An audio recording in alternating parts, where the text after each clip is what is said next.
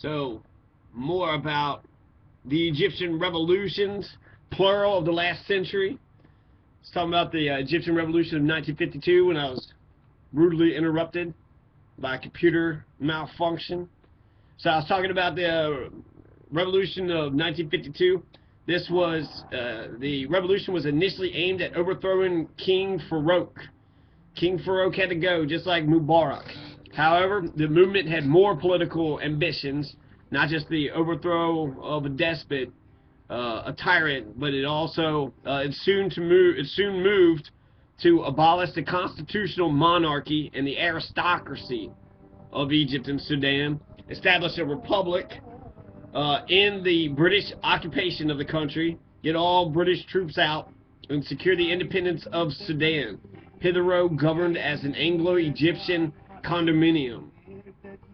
The revolutionary government adopted a staunchly nationalist, anti-imperialist agenda, which came to be expressed chiefly through Arab nationalism and the international non-alignment. The non-aligned movement, the NAM, it's a group of states that considers themselves not aligned formally with or against any major power bloc. If you want to think in Cold War terms, it was saying that it wasn't with Russia, it wasn't with America, but now it's just saying that it's not with any major blocs. So not the Europeans, not Russia, and most of the people in the non-aligned movement, South America, Africa. So the revolution of Egypt, 1952, is faced with immediate threats from Western imperial powers, particularly the United Kingdom. They don't like to give up their colonies. They still trying to get in here and control America's foreign policy too, with Tony Blair. So particularly the United Kingdom, which had occupied Egypt since 1882 till 1952. So that's 70 years. And also France. They were threatening Egypt. Both were wary of rising nationalist sentiment in territories under their control throughout the Arab world and Africa. So both England and France didn't want Egypt to become free because all the other colonies might get the ideas of freedom in their brains. The ongoing state of war with Israel also posed a serious challenge, as the free officers increased Egypt's already strong support of the Palestinians. These two issues conflated 4 years after the revolution, when Egypt was invaded by Britain, France, and Israel in the Suez Crisis of 1956. Despite enormous military losses, the war was seen as a political victory for Egypt, especially as it left the Suez Canal in uncontested Egyptian control for the first time since 1875, erasing what was seen as a mark of national humiliation. This strengthened the appeal of the revolution in other Arab and African countries. Wholesale agrarian reform, so land reform, and huge industrialization programs were initiated in the first decade and a half of the revolutions in the 1950s and 60s, leading to an unprecedented period of infrastructure building and urbanization. So in 1952, Egypt had land reform and huge industrial programs, which led to an unprecedented period of infrastructure building. Kentucky's never had infrastructure building or land reform. In revolution, they don't even know democracy. 12% of Kentuckians vote. It's not even close. Democracy is the majority of the people. No governments in Kentucky. Nobody in the state government is legitimately does not have democracy. They are not democratically legitimate. So, by the 1960s, Arab socialism had been the dominant theme, transformed Egypt into a centrally planned economy, official fear of a Western-sponsored counter-revolution, domestic religious extremism, potential communist infiltration, and the conflict with Israel were all cited as reasons compellingly severe and long-standing restrictions on political opposition and the prohibition of a multi-party system. These restrictions on political activity would remain in place until the presidency of Anwar el-Sadat from 1970 onwards, during which many of the policies of the revolutions were scaled back or reversed. George Carlin says they've been trying to reverse the 60s. The 60s was a time of upheaval, so that was a time of revolutionary fervor. And Mitt Romney, he was protesting the protesters. That's where Mitt Romney was in the 1960s. Rand Paul, he was against the civil rights. He says that the government doesn't have a right to tell private business not to be racist or discriminatory. So, okay, these restrictions on political activity. The early successes of the revolution encouraged numerous other nationalist movements in other Arab and African countries, such as Algeria and Kenya, which are engaged in anti-colonial struggles against European empires. It also inspired the toppling of existing pro-Western monarchies and governments in the region and the world,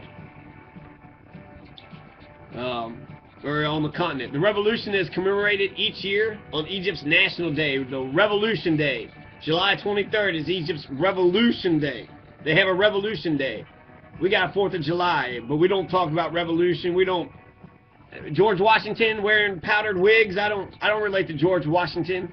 And my German ancestors got here in 1869. 1869. That means we didn't fight in the Revolution. We didn't fight in the Civil War. So for anybody that's on my bloodlines to think that they're Confederates, they're, you know, first of all, you're siding with the traitors to America, but they're so brilliant they'll wave American flag and a Confederate flag without feeling a complete, like a complete hypocritical dickhead. White supremacist piece of shit. So, yeah, George Washington. And he was just taking Indian land. So Simon Girty was fighting with the Indians during the Revolution. That was a white man who was fighting with the Indians, Simon Girty. So they got a Revolution Day, January 23rd. In January 1954, the Muslim Brotherhood was outlawed. 1954.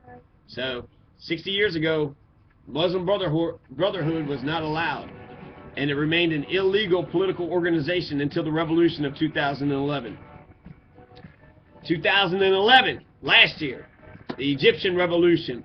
It took place following a popular uprising that began on Tuesday, January 25th, 2011. The uprising was mainly a campaign of non-violent civil resistance, and it featured a series of demonstrations, marches, acts of civil disobedience, and labor strikes. Millions of protesters from a variety of socio-economic and religious backgrounds demanded the overthrow of the regime of the Egyptian president Hosni Mubarak. Despite being predominantly peaceful in nature, the revolution was not without violent clashes between security forces and protesters, with at least 846 people killed and 6,000 injured. The uprising took place in Cairo, Alexandria, and other cities in Egypt following the Tunisian Revolution that resulted in the overthrow of the longtime Tunisian president. On February 11th, after weeks of determined popular protest and pressure, Mubarak resigned from office. Grievances of Egyptian protesters were focused on legal and political issues, including police brutality, the state of emergency laws, lack of free elections, and freedom of speech. So these are the reasons why Egypt is having a protest, or is having a revolution last year. Police brutality, the state of emergency laws, so martial law, lack of free elections, and freedom of speech. So there's a couple things. There's a police state there. There's a state of emergency, martial law. So they're on lockdown. They still don't want to be occupied. They don't ever want to be occupied by Egyptian troops or by foreign troops. They want to be free. The lack of free elections. So elections, democracy, and freedom of speech. Freedom of speech. Uncontrolled corruption and economic issues. So, you know, there's political issues. They didn't have freedoms and they wanted democracy, but also because the economic disparity, which is what all Occupy is about. So in Egypt, you had high unemployment, you had food price inflation, and you had low minimum wages. The primary demands from protest organizers were the end of the Hosni Mubarak regime and the end of emergency law, freedom, justice, a responsive non-military government, and a say in the management of Egypt's resources. Strikes by labor unions added to the pressure on government officials. During the uprising, the capital city of Cairo was described as a war zone, and the port city of Suez was the scene of frequent violent clashes. The government imposed a curfew that protesters defied and the police and military did not enforce. The presence of Egypt's Central Security Force, Central Security Forces police loyal to Mubarak, was gradually replaced by largely restrained military troops. In the absence of police, there was looting by gangs and opposition. Sources says that they were instigated by plainclothes police officers. In response, watch groups were organized by civilians to protect the neighborhoods. International response to the protests were initially mixed, though most called for peaceful actions on both sides and moves towards reform. Most Western governments expressed concern about the situation. America has been financing Mubarak for the last 30 years. It was, I think, number 2 in the list of the most foreign aid that we give to foreign countries. Number 1 is Israel, and Israel's killing people too. There's a genocide in Syria that's going on, and America won't do anything about it because of our support of Israel. We also didn't do shit about the Palestinian war, or the Gaza war in 2008, when Israel got scared because a black man was about to become president of the United States, so Israel wants to make sure that they're allowed to use their iron boot against poor Palestinian people whenever the fuck they feel like it. So, most Western governments expressed concern about the situation.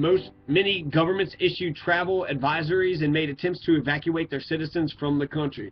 The Egyptian Revolution, along with Tunisian events, has influenced demonstrations in other Arab countries, such as Yemen, Bahrain, Jordan, Syria, and Libya. On June 24, 2012, to date, June 24, 2012, the Muslim Brotherhood won the election. There were 2 main candidates in the election. There was a pro-Mubarak candidate, and then there was Morsi or something, but the Muslim Brotherhood. And the election of this candidate saved the revolution. If the other guy would have been voted in, then Mubarak's forces would have got in, and then who cared about the revolution? Nothing was accomplished. But the Muslim Brotherhood has won, and now they got to confront the SCAF, the military forces who are that have all the power right now, and who are credited with making the country stable. But they dissolved the Muslim Brotherhood parliament, so they are undergoing a judicial coup, a coup by judicial decree. So the military pulled a coup, dissolved the parliament, which is like the government or the Congress. So there's no People's Assembly anymore, and they're sharply curtailing the powers of the president. The way the system should work, at least one thing I can give credit for the U.S. government. We are a military power, and we have lots of operations everywhere. CIA's got lots of clandestine operations. But all of those operations come through the White House. So it's the civilians, the military is subordinate to the civilian government, which is how it should be, which makes sense. The politicians argue about the policies, and then if you need the dog, you send the dog out to go fight whoever you need to fight. So that's 3 revolutions that Egypt has gone through in the last century. Now, when was the last time Americans had seen a revolution, or anything that closely resembles a revolution? 1776? 1776 is the last revolution in America. The war ended with effective American victory in October 1781, followed by formal British abandonment of any claims to the United States with the Treaty of Paris in 1783. Many fundamental issues of national governance were settled with the ratification of the Constitution in 1788, and is replaced by the weaker first attempt to a national government in 1781, the Articles of Confederation and Perpetual Union. In contrast to the loose Confederation, the Constitution established a strong federated government. The United States Bill of Rights, 1791, comprising the first 10 constitutional amendments, quickly followed. It guaranteed many natural rights, which were influential in justifying the revolution, and attempted to balance a strong national government with relatively broad personal liberties.